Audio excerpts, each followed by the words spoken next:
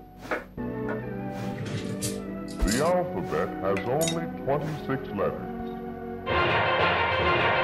It cost me $5 to produce a newspaper, and I sell it for $7, so I make $2, and that $2 goes for things like promotions, features, things to improve my paper. But what if I really wanted to compete, and I sell my paper for only $5? My competitors are still selling theirs for $7. How do I make up for the $2 loss? Well, I can sell $2 in ad space. But remember, now that I have advertisers, they're basically paying for me to operate at a loss. Now they have some amount of power over me because at this point, if my advertisers pull out for some reason, they could hurt or potentially cripple my business. Now I always have that in the back of my mind. If there's an occasion for me to do a story about them or criticize them in any way, I have to ask if it's worth it, and it might not be. But I'll tell you more about that after the commercial break. From designing state-of-the-art commercial airliners to designing the tools that help keep America safe, we have you in mind. Designing tomorrow. So a little history. Working class and radical papers have always been at a huge disadvantage, obviously. The readers have less money and the advertisers know this. And the goal of any advertiser is always going to be to get in front of as many people who can actually afford their product as possible.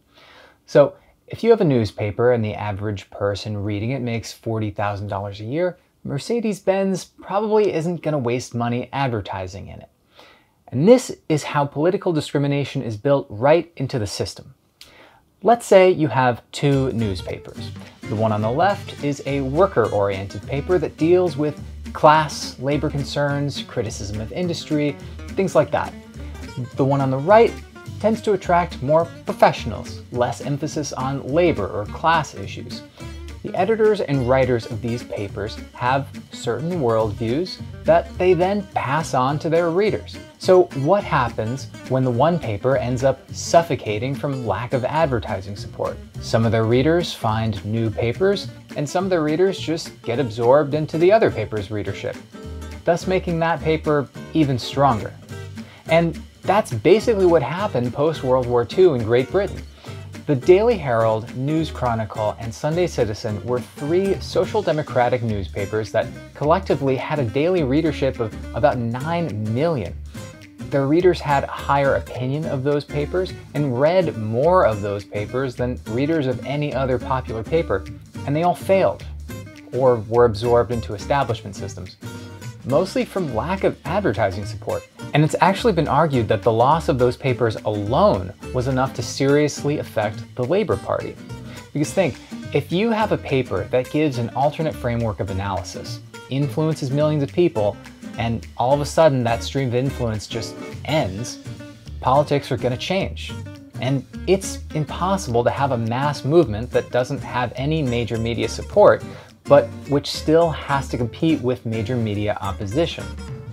Now, media need to sell their ad space to advertisers. So how to attract companies to your media? You need to prove to them that your audience has purchasing power and thus serves the needs of the advertisers. Demographic profiles like this show who's consuming your media.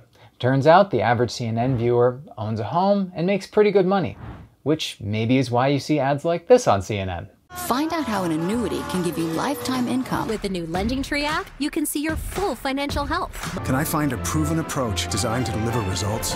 With Capital Group, I can. But they're also mostly over 50, which is maybe why you see ads like this on CNN. AARP Medicare Supplement Insurance Plan, insured by United Healthcare Insurance Company. Become a member of Kaiser Permanente, because together we thrive. That means Aetna's helping you get ready to be the best grandmother the world has ever known. But advertisers aren't just looking for people with money. They're also looking for programs that aren't going to be damaging to their interests. Those insurance companies wouldn't feel comfortable advertising on CNN if CNN didn't constantly feature people who thought that getting rid of private insurance was insane If you're talking about abolishing private insurance, abolishing private health insurance, those are the things that I think make people say, what planet are you living on? A, those are crazy ideas. I'm not in favor of them. But they're never going to happen anyway because they're never going to get through the Senate. And that's not to say that CNN and MSNBC don't feature people like this. We still rely on a system of corporate health insurance that raises the cost for all of us and excludes many of us.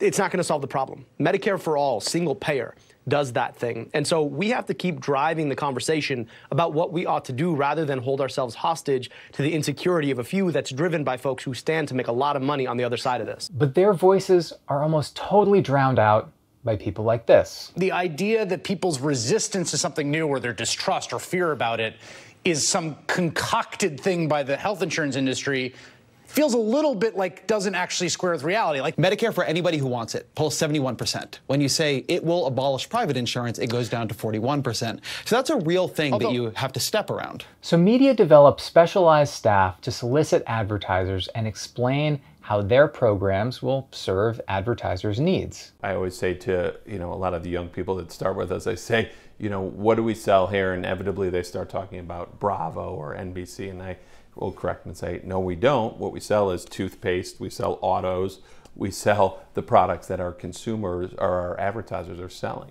Every single network that has ads, which is to say pretty much every single network, has some person just like that correcting the new guy's idiotic assumption that they're there to do more than just shill for their advertisers. And that's because a network's ratings directly translate to how much they can sell advertising for. For example, in 2016, MSNBC was 12th in primetime cable network ratings, but in 2019 they rose to 2nd.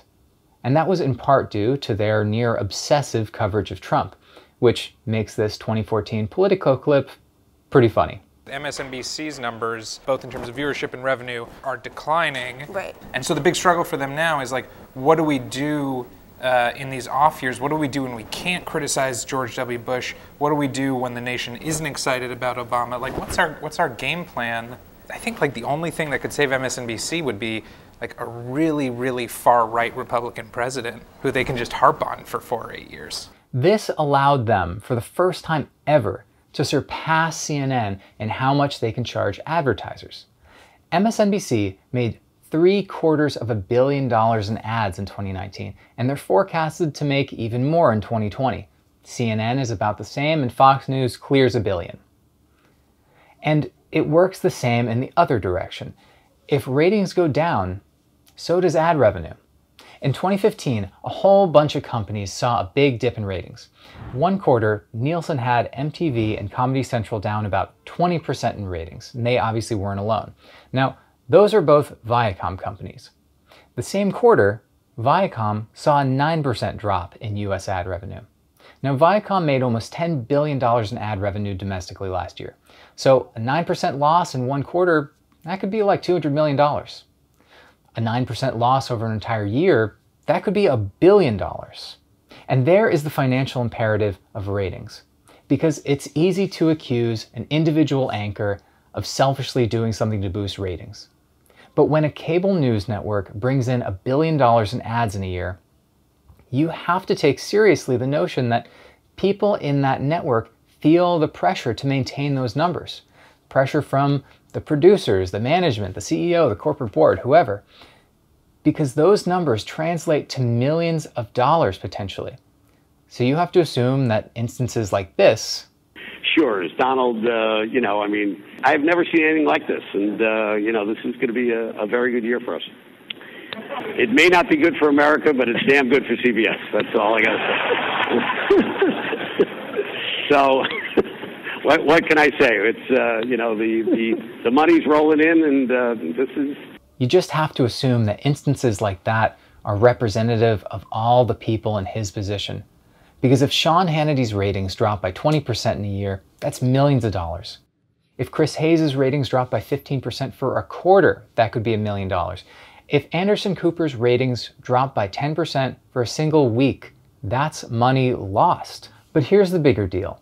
There are enough news outlets that a single bad actor can be criticized. Even if X company sponsors X show, they're not the primary sponsor of every show, so you can have reporting like this. California is investigating insurance giant Aetna following a stunning admission by one former medical director. The doctor admitting under oath that he never looked at patients' records when deciding whether to approve or deny care. But this is part of that narrow dialogue I mentioned, because huge corporate advertisers on TV pretty rarely sponsor shows that engage in serious criticisms of corporate activities.